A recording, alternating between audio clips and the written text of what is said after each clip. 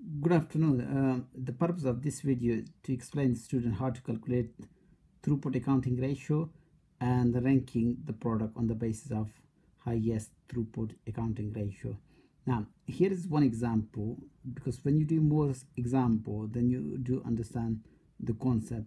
Now, here's Corey company producing three products XYZ. The company Corey plant is restricted by process alpha. Process alpha is expected to be operational for 8 hours per day. It can produce 1200 unit of X, 1500 unit of Y per hour, 600 unit Z. Now, the demand will be given to you as well. Calculate the profit if the daily output achieved 46,000 for the X, 4,500 for the Y, and 1200 unit of Z. Now, just be careful. See, like in previous video, as I explained, that selling price minus the material cost is the throughput per unit.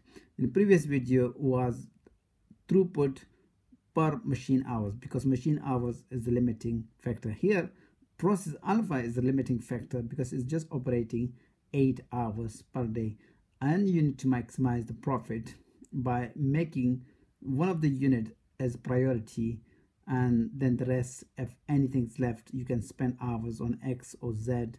So look at the throughput accounting ratio. Operating costs are 720,000. So the question asking is calculate the profit. So initially your job is to calculate the profit. If the product achieved is 6,000 unit of X, 4,500 unit of Y, and 1,200 unit of Z.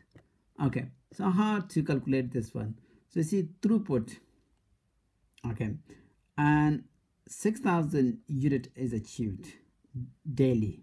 Okay, so that is 6,000 units times by 70 plus, this is 90, actually is he made a mistake, so 90 times 4,500, which is this, plus 200 for the Z and 1,200 unit of Z, minus this operating cost per day. So you're making 300,000 pound profit. Now, this result can be more better if you use throughput accounting ratio. Now, how to calculate throughput accounting ratio is again very simple.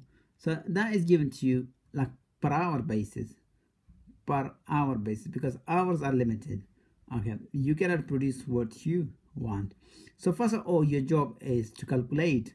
So obviously you need to do cross comparison between the production and the cost.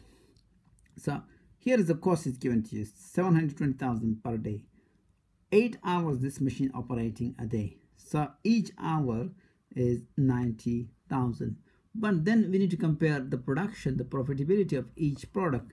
So look, this product making 70 pound or $70 throughput. Okay, and in 1 hour this machine can make 1,200 units.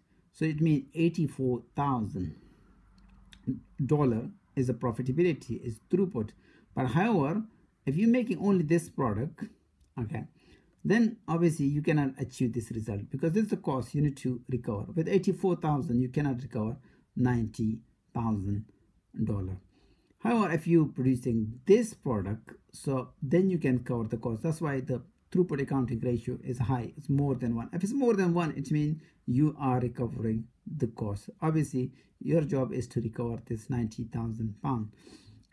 If you're producing this Z, okay, so you can recover the cost of 90,000, because here is the maximum throughput.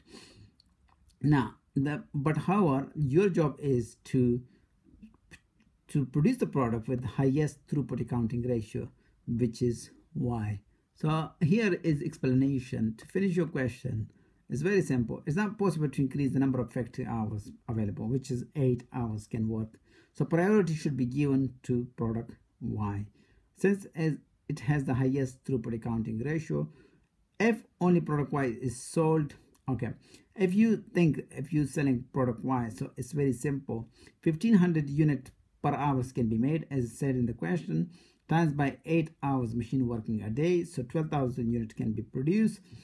So throughput would be 12,000 unit times by 90 for this product is per day, and the total company cost is 720,000. So this minus 720,000, so 360,000. So this is 60,000 more per day than the profit made from the production mix in above part AC.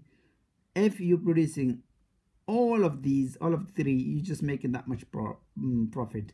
But by making only Y, your profitability can be increased by 60,000. So there's 300,000, this is 360,000. If you have any question regarding this calculation, drop me a comment and I can explain in more detail. Thanks for watching. Bye.